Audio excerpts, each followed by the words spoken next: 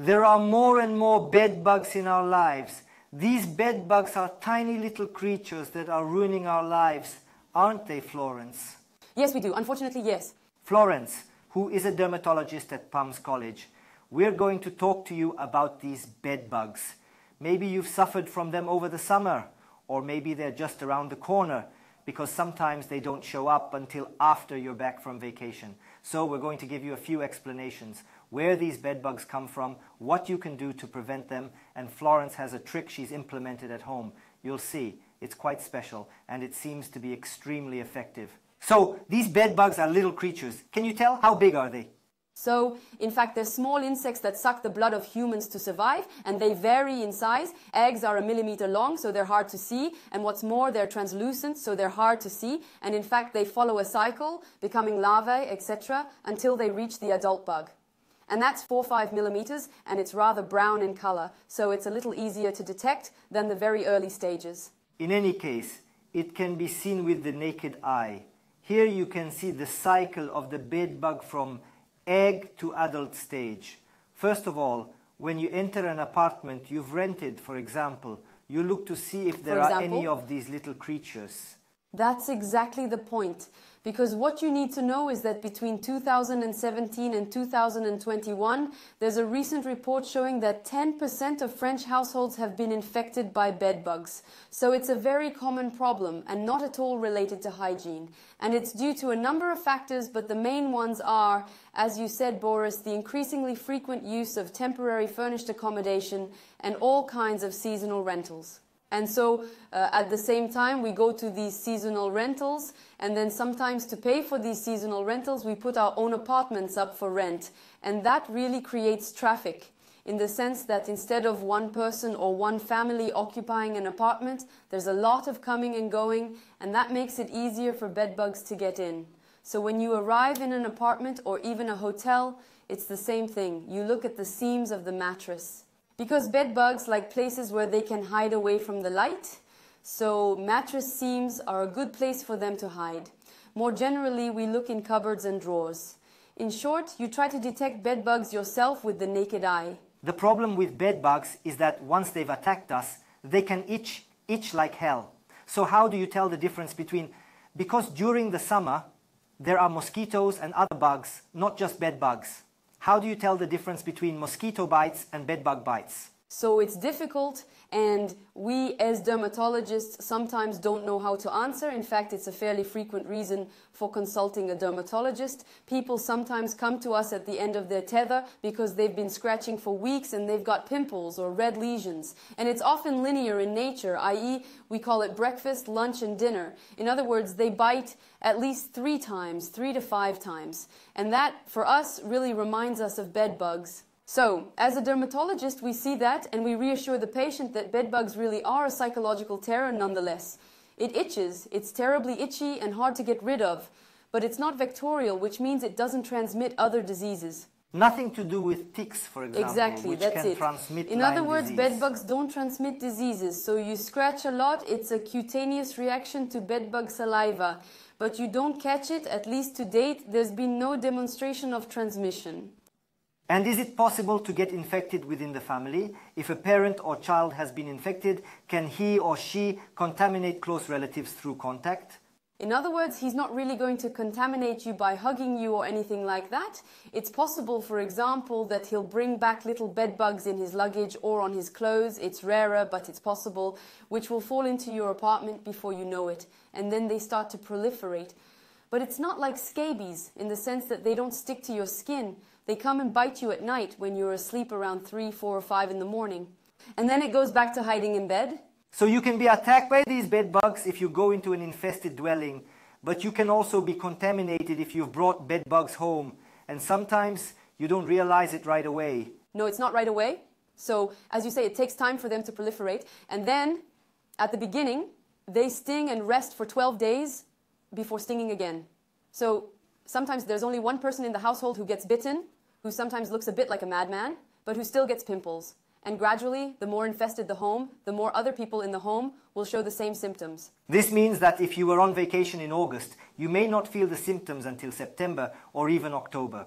And that's it. Then, in general, yes, we'll notice it in September. The first stings will appear, and it may remind you, you'll say to yourself, but it's strange. I already had the same stings when I went on vacation. That's really something to be wary of. Do a thorough examination of the apartment, the room, even call in experts to determine whether or not there's an infestation. In a moment, we'll give you your prevention tip when you suspect you've been infested by bedbugs. Before we go any further, it's important to remember that bedbugs aren't just a problem where you sleep. We've heard about them in the news, even in the movies. In the cinema, because bedbugs actually love the dark. So in the cinema, they're delighted, they love the dark, they love seats, sofas, in short, any place where they can get close to humans. So what could be better than a cinema? But the problem is, when you go to the cinema, you don't start by inspecting your chair. What can you do at the cinema to avoid getting infected? So I don't have the answer to that question at all. I mean, how far do you go? Do you have to put an interface between yourself and the seat? But the important thing to remember is that, yes, they can be, and not just in cinemas, but in all slightly obscure places with furniture. In fact, if you're bringing home furniture you've bought secondhand, you need to inspect it carefully. Those are the vectors. And for the cinema, let's say it's up to the cinema to take responsibility for decontaminating the seats regularly. I think that's what some cinemas wouldn't have done, and that's why it's such a scandal. You have to be careful. So, we're going to give a few tips on how to avoid being infested by bedbugs at home if you've just come back from vacation. And Florence, you've got some advice. You've taught me something, and I think it's going to change my life and the lives of everyone watching us. So it's true that we mustn't fall into psychosis. Nevertheless, I do a lot of secondhand stuff, and it's well known that secondhand is a major vector of bed bugs. So long live secondhand, because it's good for the wallet, good for the planet. So I'm not going to stop secondhand despite the bed bug problem. What I do, however, is that the first thing I do is, before I even unpack the package, I put it in the freezer. That's 3 days, 72 hours at minus 20 degrees. So I'll cut you off just to make it clear. Every time you get a package, something you bought, exactly. You put what you bought for 3 days in your freezer. Yes, but if it's an appliance, if it's a cell phone, for example, it can't go in the freezer. So, yes, I should have specified anything textile. Oh, right, yes. Right. Clothes, yes, exactly, that's clothes, fabrics, all that. So anything that can go into the freezer goes into the freezer. Anything that can be washed at over 60 degrees, well, that's 60 degrees minimum, because below that, bed bugs are ultra resistant. So at 40 degrees, they resist. So it's either a wash... It's either very cold or very hot. Cold or very hot, or the tumble dryer to help, but you have to reach a temperature of 60 degrees. Ah, the tumble dryer, that's another option if you have one. 60 degrees for 30 minutes. But if you're already infested, there's no other solution but to call in the specialists. Tell us what to do for our health. We really need effective solutions. Yes, you need to call in specialists, real specialists. Because the problem is that these bed bugs have developed resistance to insecticides, and these insecticides are also toxic to health, so you really can't do just anything. We're increasingly advocating what we call physical treatments, i.e. either very cold treatments, as I was saying, which in this case means liquid nitrogen, which is very, very cold, or very hot treatments, i.e. heat guns, which are fired into the rooms to raise the temperature and kill all the bed bugs, because you can't kill them individually. So the message is, if you've got bed bugs, you're going to lose time and money, and it may be toxic for you. So if you buy a can like that in a store and spray it everywhere, it's not the right solution. Well, no DIY with bed bugs. And if it itches, there are treatments, I suppose. We've said it's not serious, it can't trigger any illnesses, but it's annoying. So what can we do to avoid scratching ourselves? Because if we do scratch, on the other hand, we can create lesions and superinfections. As with any scratching lesion, it can become superinfected, so bacteria can enter. So we recommend cleaning with soap and water and taking it easy. As you say, there are exceptional cases of major reactions, but most of the time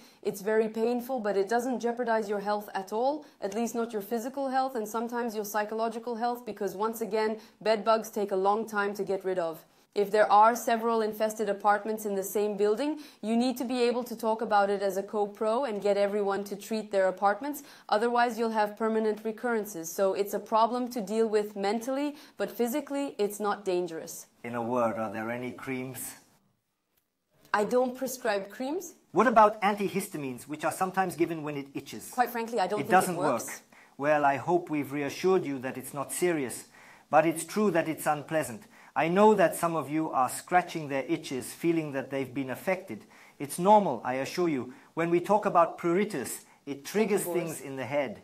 Yes, but we didn't say you were infested. But yeah, frankly, before we even started this video, it itched. That itched. Well, thank you very much. Thank you, Florence. Thanks to you. And don't forget to subscribe to PuMs.